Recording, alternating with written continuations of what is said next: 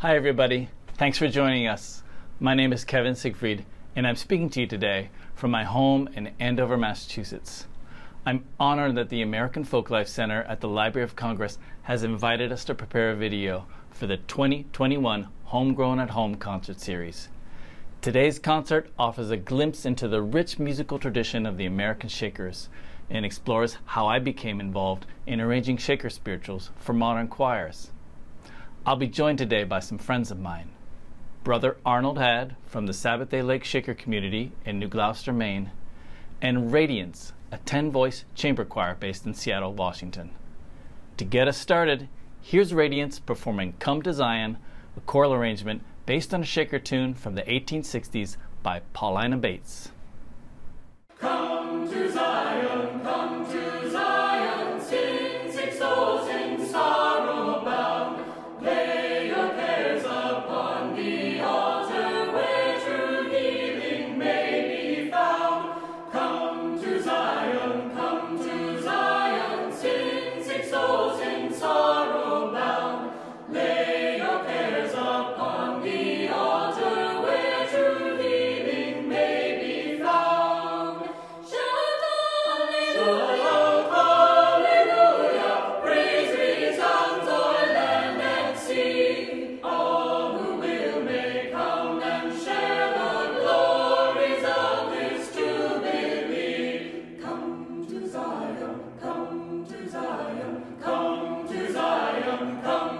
Zion, sing, sick souls in sorrow bound. Lay your cares upon the altar where true healing may be found. Shout hallelujah, praise resounds o'er land and sea. All who will may come and share the glories of this jubilee. Shout hallelujah, praise resounds o'er land and sea. All who will may come and share the glories of this jubilee. Come to Zion, come to Zion, come to Zion, to Zion, Zion, Zion, come to Zion.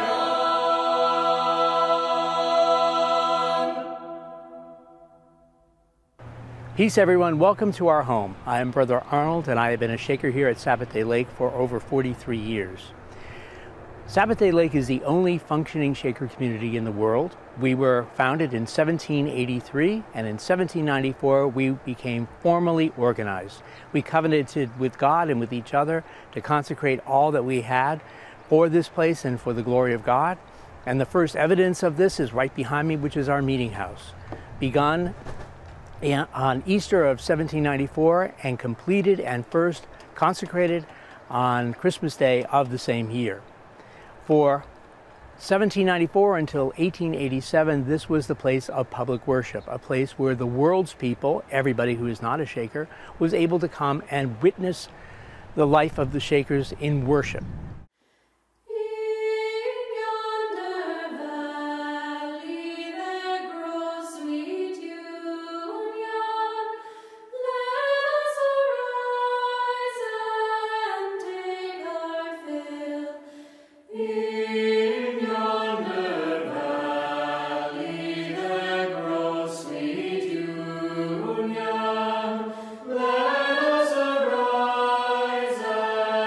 Take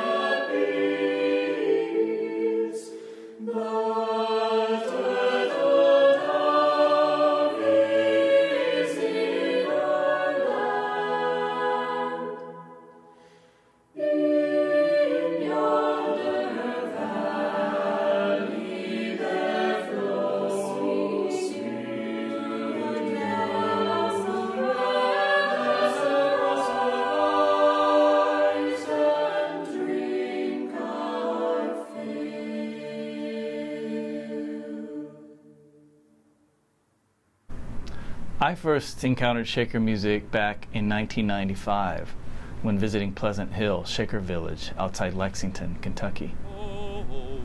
On that visit, I heard Randy Folger perform Shaker spirituals in the meeting house there.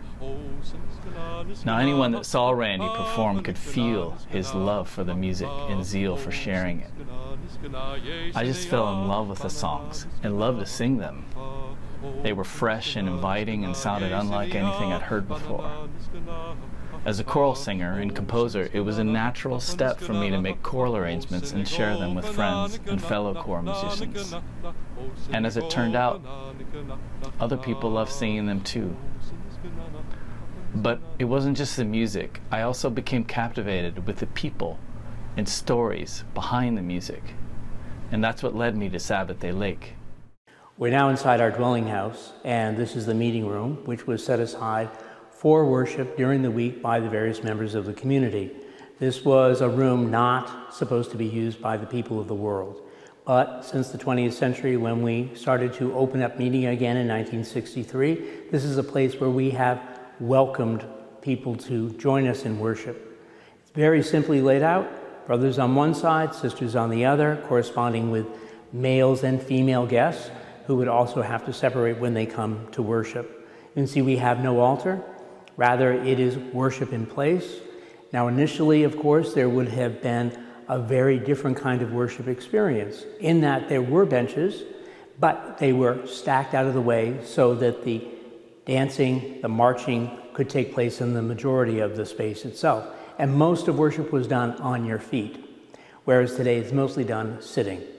But the core of the worship remains the same, and that is to say, individual testimonies and song. Everything a Shaker has is a gift from God. And song is one of the most long-lasting, enduring of all the gifts that God has given to us. There are presently over 10,000 Shaker songs in the canon. We know several thousand of them by heart. And after each testimony, a song is used, pitched up sort of as an amen. Anybody who knows it joins in with it, and that's how we keep singing through probably 10, 12 songs besides opening hymns during the course of worship. Now, in the old days, of course, song was important because we did not use musical instruments, nor do we today. It was all a cappella. So you had a cadre of brothers and sisters who would be central, who could always sing up, while the rest of the community would sing, but they were also in physical motion. And as such, they would sometimes not have enough breath to keep the gift going. And song itself became so important. As Shakers have no creed, we see our theology played out mostly in our songs.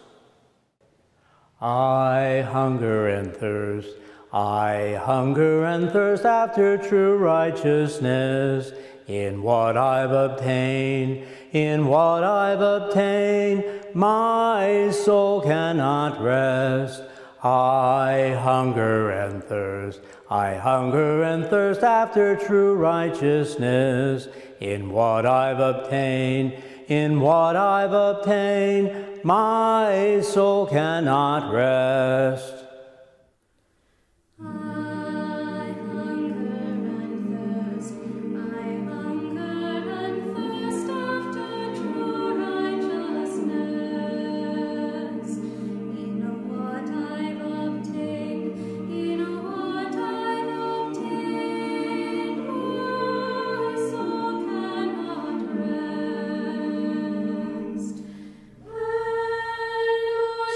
I see without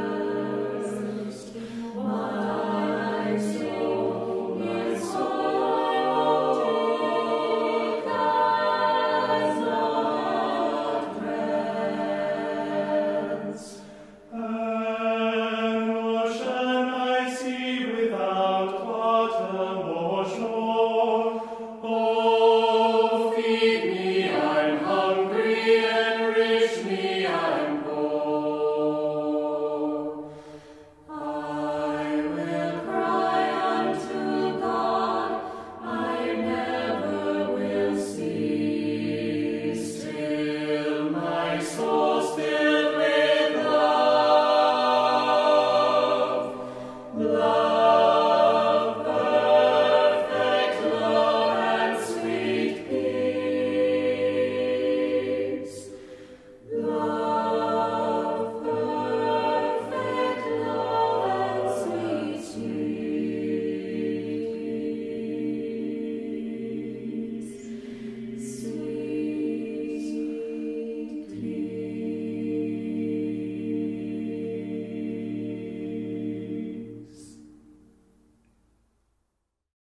I Hunger and Thirst is one of the hundreds, if not thousands, of songs preserved in oral tradition at Sabbath Day Lake. I first learned it from the singing of Sister Mildred Barker on a Rounder Records recording called Early Shaker Spirituals. Hunger and thirst after true righteousness. Sister Mildred, who died in 1990, had a great ear for music and devoted much of her life to learning and preserving the early Shaker songs.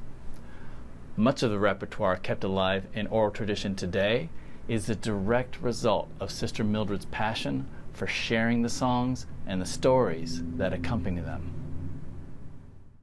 Most Shakers really couldn't read music, so the gift of music was passed on orally.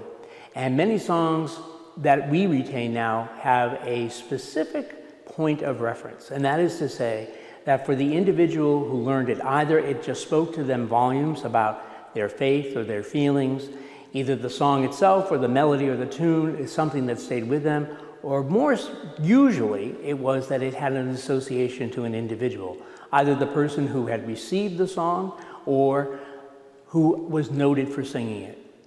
A perfect example of that is Sister Mildred. When Sister Mildred was a little girl, she was given to the caring of Sister Paulina Springer, who was the oldest member of the second family at Alfred, and she loved Sister Paulina. Sister Paulina was very, very dear to me. I loved her. She was 90 years old, and she used to ask if I could be the one to come and help her do her chores every morning, make her bed and clean up her room. And it was my greatest delight to do it, because I thought she was just an angel, nothing else. She lived to be 90 years old, and when she was dying, she asked if the children could come in and see her. When I came up to her bed, she took my hand and said, Mildred, I want you to promise me something. And at that point in my life, I'd have promised her anything in the world. I didn't care what it was, so I certainly would. I promised her anything. And she said, promise me that you'll be a Shaker.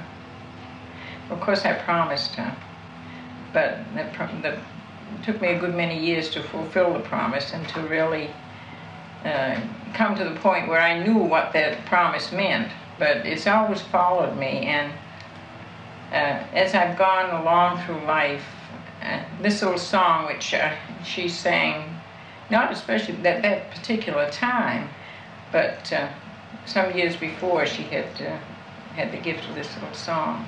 But after she talked with us, we left, and she said to the sisters in the room, I'm not going to be here much longer. She said, there's two angels standing over by the cupboard door waiting for me. At about 12 o'clock, she just passed away. So this was a song.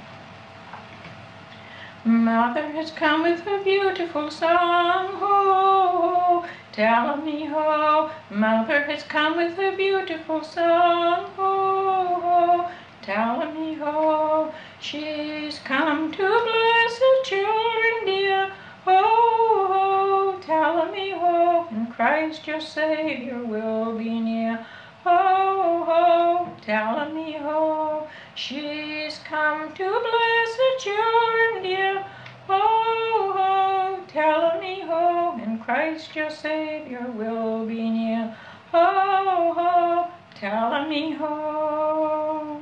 She told us that she learned that from a little bird.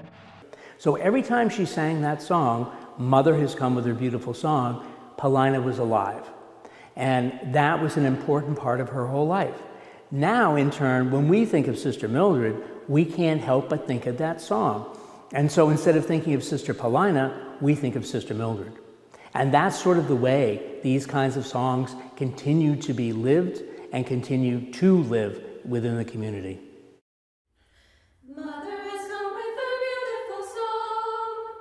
Mother has come with her beautiful song. Oh, oh, tell me ho. Mother has come with her beautiful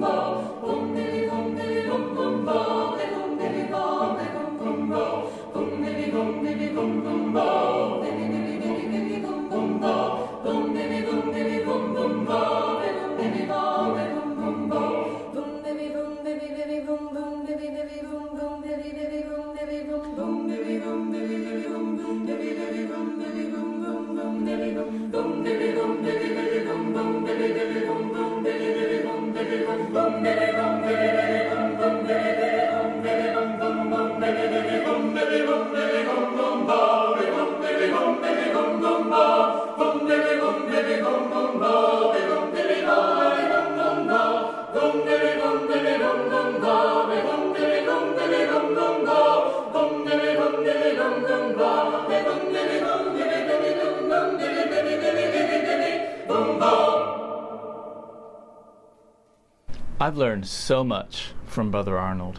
He's an inspiration, humbly and powerfully carrying the torch of the Shaker faith, moving the songs, stories, and traditions of the community forward.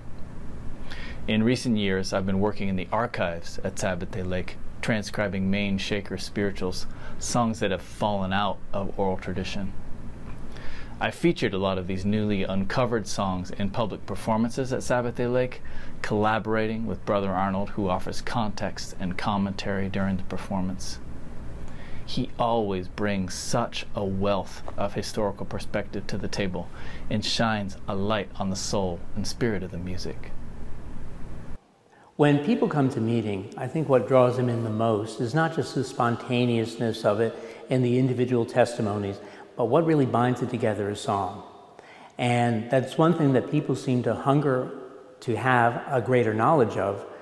We have put out since the 1960s a series of recordings that have given some of the more popular songs within our community to the world.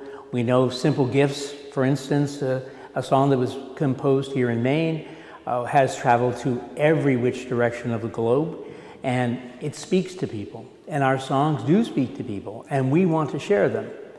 We have adamantly opposed people doing our marches and our dances because we see that as the heart of our worship.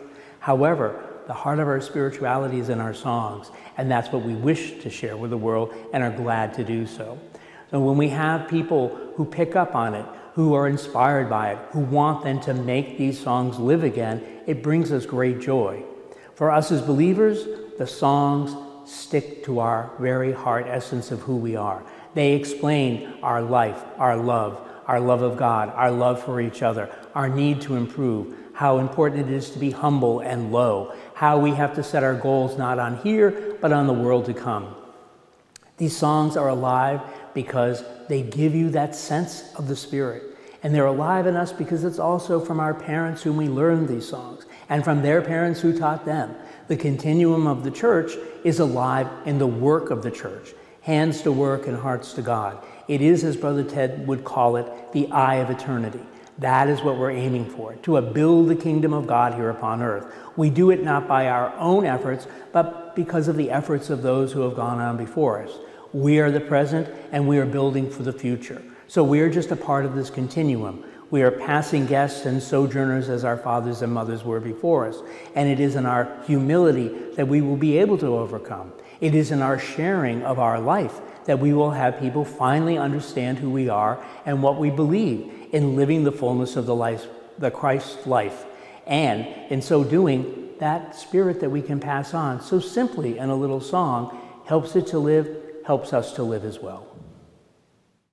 I will walk with my children in holy garments, unspotted with sin. I will walk with my children in holy garments, unspotted with sin. I will dwell with the holy, I will dwell with the lowly, and they with my spirit and power shall be filled.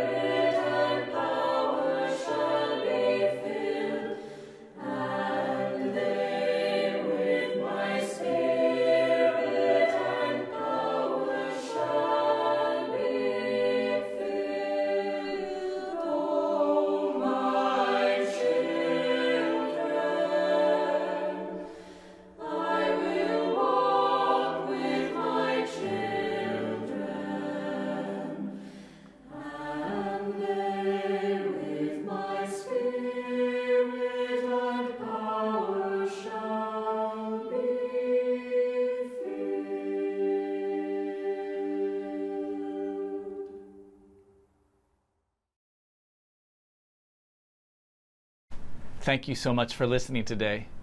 If you're interested in learning more about the Shakers, please visit Sabbath Day Lake Shaker Village in person or online. There are also many other Shaker sites and museums around the United States, and I've compiled a list of those on my website. The Library of Congress is an incredible resource, and I encourage you to dig around in these collections if you are ever in the Washington, D.C. area. And be sure to check out the American Folklife Center's website, where you can find lots of amazing sound recordings online to explore. Bum,